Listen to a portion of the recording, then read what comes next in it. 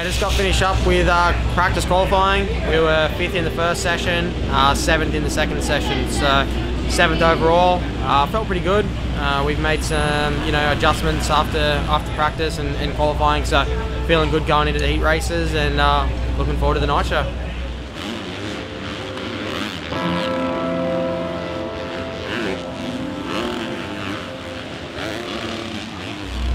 Yeah, we just got wrapped up here at round 6 San Diego, and ended up being a not too bad night. So we started off pretty good in the heat race actually and put ourselves up front, but just made a little bit of a mistake at the start and went down. So I was playing a bit of catch up, and I was a fair way back actually, and we got back to 6th in that one. So it turned out to be not a too bad ride, and gave me a bit of a crappy gate pick for the main, but we pulled that together and pulled a really good start in the main, and ran up front for a long time, and I was in the top 5 and running 5th for the majority of the main, and felt like I had 5th overall tonight, but just got messed up a little bit with some lappers, and but it's part of racing. So we ended up in 6th tonight.